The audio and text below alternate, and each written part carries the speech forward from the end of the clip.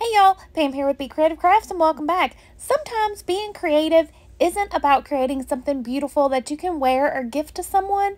Sometimes it's about having a desperate need for something like catching annoying little gnats.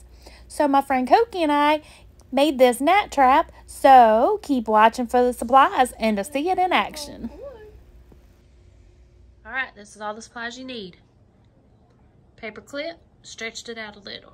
Cup, rubber band, saran wrap, wrap it, punch some holes. See the little holes right there? Boop. Boom. Gnat trap.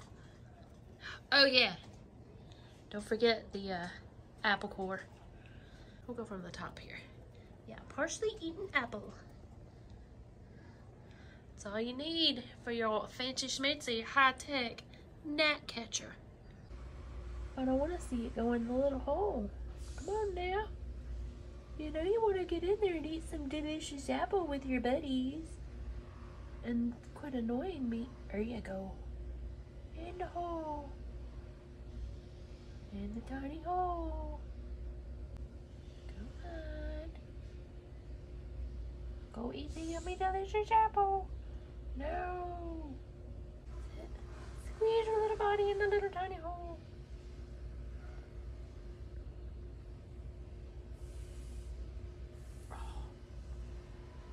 Darn you, get in the hole. Go on.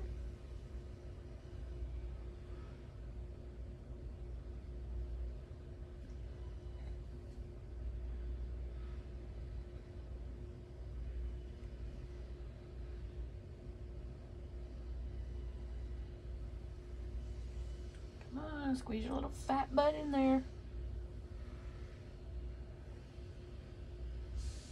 Oh, we got another one over there.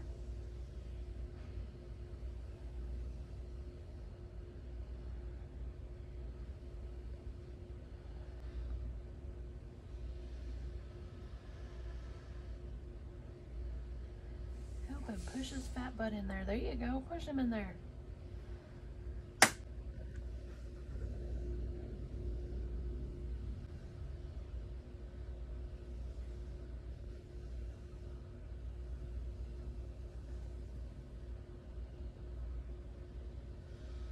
Come on.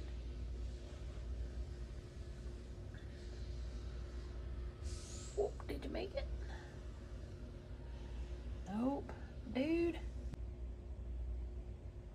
That's that little one. Show him how it's done. Oh, come on now. Get in the cup. Go see your buddies so you can eat some delicious apple. And leave me alone. Don't just be sitting there. There's all kinds of little holes in there. There you go. Down in the hole. Woohoo! Did you make it? You did! Yes! Woohoo! You're trapped.